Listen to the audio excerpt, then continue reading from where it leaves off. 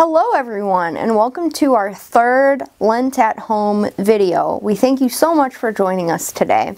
So last week we talked about what Lent is, and we read the story of the pretzel and how the pretzel was made, and how the pretzel is a Lenten food. And so we hope that you enjoyed that. Today we are going to get into prayer. And why is prayer during Lent so important, and the meaning of that? So let's get into that right now. So throughout the season of Lent, we are called to deepen our prayer life.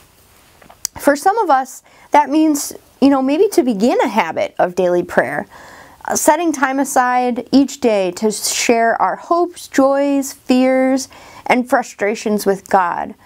So praying in the morning when the house is still really quiet, or talking to God while you're on your commute to work or from work are really simple ways to integrate prayer into everyday life. I know this winter I've been downhill skiing more than I probably have been since I was a teenager. And I've actually found that to be a really great time to talk to God and to spend some time in prayer with God in nature, and just to praise Him for the majesty of creation. So even amongst daily things like that, we can find different opportunities to spend time in prayer with God.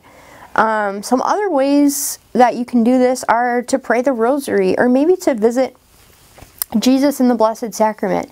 We have adoration every Tuesday here at Holy Angels year-round, from 8 a.m. to 8 p.m. You can stop by anytime during that window and spend some time with Jesus. Or maybe attending a retreat. Those are all great ways to deepen your relationship with God, and also to pray. So, talking more about prayer, what do we do when we're facing an upcoming big event, celebration, or special occasion in our everyday lives? Well, we usually prepare for it, right? So, Holy Week and Easter are these big events in the liturgical year of the church and in the spiritual lives of Christians. And so, as Christians, we prepare spiritually for those big events through these 40 days of Lent. And this means that during Lent, we rededicate ourselves to prayer. There are so many ways to pray. There are probably as many ways to pray as there are people in the world. But a few different prayer methods can help us prepare ourselves for these big events during Lent. And I just want to share a few of these ideas with you. So making your abstinence a prayer in action. So as Catholics, we're always called to give something up for Lent, right? So maybe that's chocolate or coffee, or one less hour of video games, or one less hour of TV, or whatever it is. You can make what you're giving up for prayer, for Lent, a prayer as well. A prayer in action. So whenever you encounter the thing that you are abstaining from, or that you're giving up, or whatever that time of day is that you would normally enjoy that thing, take a moment to say a prayer in recognition of your wholeness in God, even without the thing that you have given up. Thank God for the freedom to be wholly yourself without this thing, and at the same time, acknowledge the gift of its existence in the world. Another idea is to pray the Stations of the Cross. So this is one of the most common traditions of Lent, and this prayer helps us reflect on the passion and death of Christ in preparation for Good Friday observance and the Easter celebration. We offer Stations of the Cross twice a week during Lent. We offer this on Wednesdays at noon, and this is also live streamed. We also offer this Fridays at 7 p.m. during Lent, and this is also live streamed. So those are great opportunities for you to pray the Stations of the Cross. Praying as a family, praying with your children. So being a parent or a guardian or a teacher is a holy ministry and a sacred promise. And we're going to talk about an activity in just a minute that's going to make prayer as a family fun. But taking that time to pray as a family is important. And don't forget about family dinners. Dinner time is a great opportunity to start or even enliven a tradition of family prayer during Lent. Renewing yourselves through personal reflective prayer. Lent is a time of spiritual renewal. And one easy step you can take is to use many free online resources to jumpstart or reinvigorate your prayer life. One of the prayer resources that I like that takes up virtually no time during your day is Loyola Press's 3-minute retreats. And I will link the link to that in the description of this video. Literally, it takes 3 minutes. You can do it on your phone, or you can do it on the computer. And it's a 3-minute, very mini retreat that allows you to pray for just a few minutes every day. And they're different every day. So I would encourage you to check that out. Reflect deeper in your liturgical prayer. So when you attend Mass during Lent, whether that be in person or virtually, be conscious of and meditate on the words in the liturgy. For example, the Eucharistic prayer has special significance during Lent. And after receiving communion or after praying the act of spiritual communion, you may want to sit and reflect more deeply on this great prayer of the Church. Praying daily. So I know many of you guys probably do pray daily. But just making these small habits, like saying a little prayer whenever someone irritates you or cuts you off in traffic, or maybe if somebody pushes you down on the playground or something like that. Those are all really hard things to bear in our lives. But when someone does something like that, just say a little prayer to God and ask Him for help. Or maybe when someone does you a favor, or you experience great or friendly service, or you're spending time with a good friend, say a prayer and thank God for that.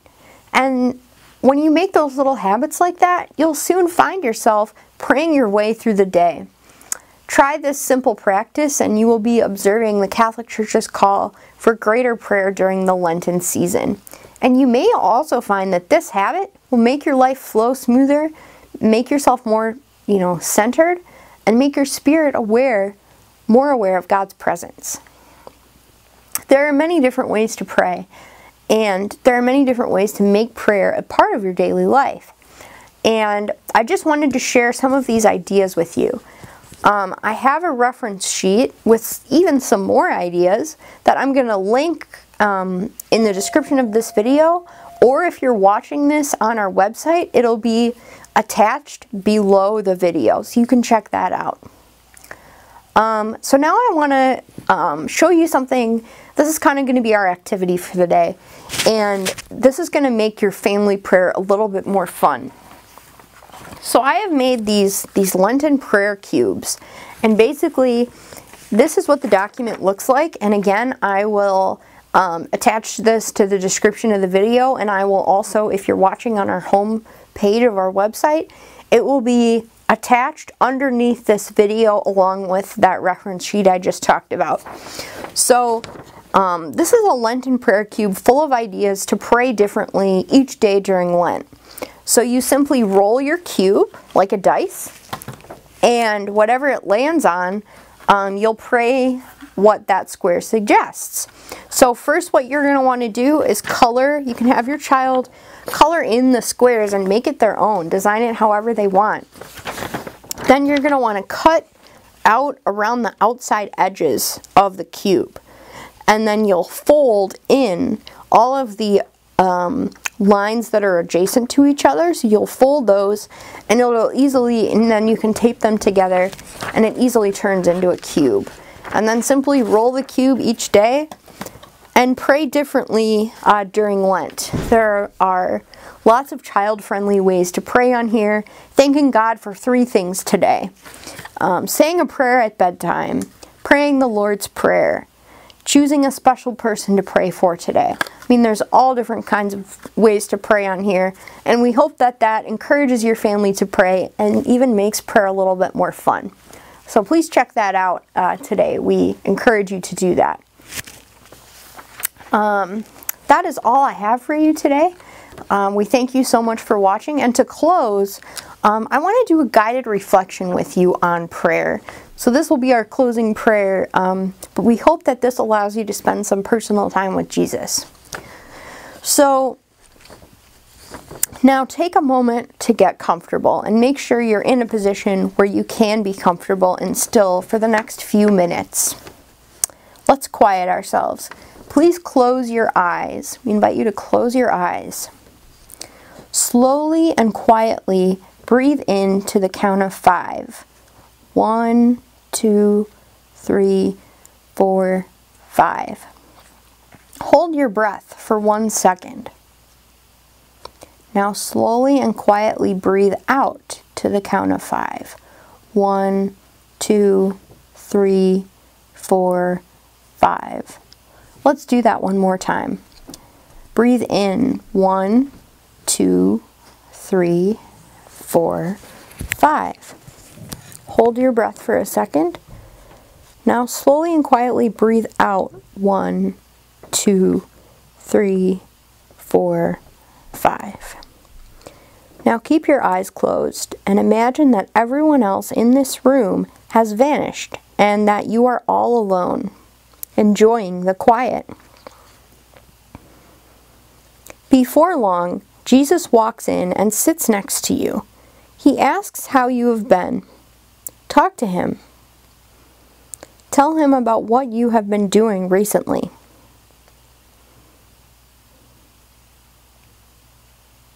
Tell him what has made you happy recently. Tell him about anything that has made you sad or worried. Listen to him as he talks to you.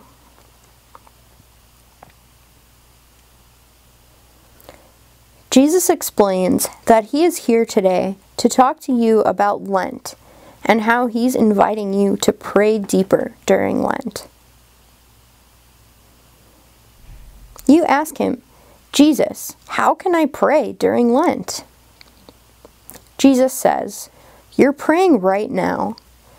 You can pray this way anytime you want.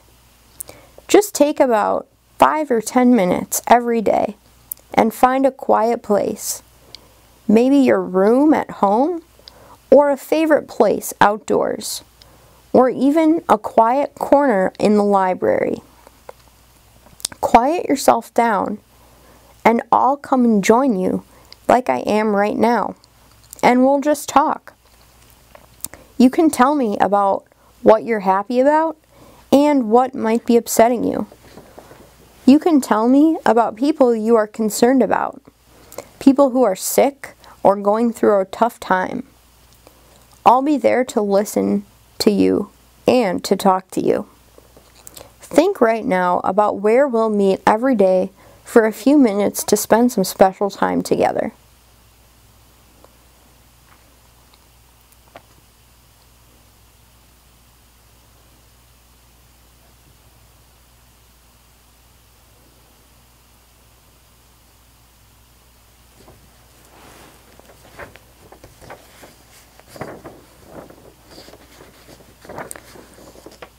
Jesus says, I'm not asking you to pray or fast or give alms to impress me or to earn my love. You already have my love. I'm asking you to do these things so that we can remain close together and so that you can grow in love, because wherever there is love, you'll find me there. Talk to Jesus now in your own words about these Lenten practices of prayer, fasting, and almsgiving, and talk about those practices that he is asking you to make a part of your life.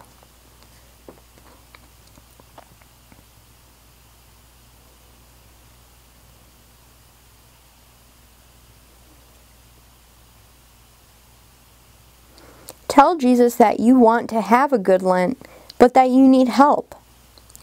Talk to Jesus about anything that might be keeping you from praying, fasting, and giving alms this Lent, and ask him for his help.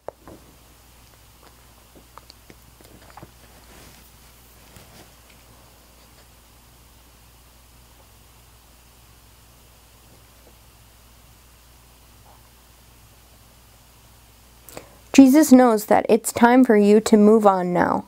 He asks if there's anything else you want to say to him or ask him. Take time to do that now.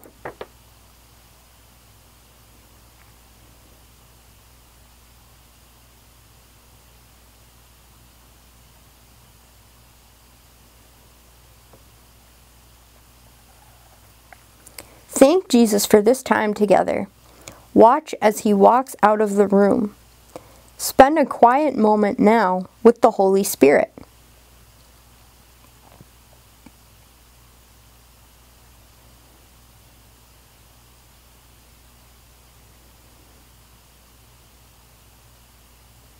When you are ready, gradually bring your attention back to this room and open your eyes.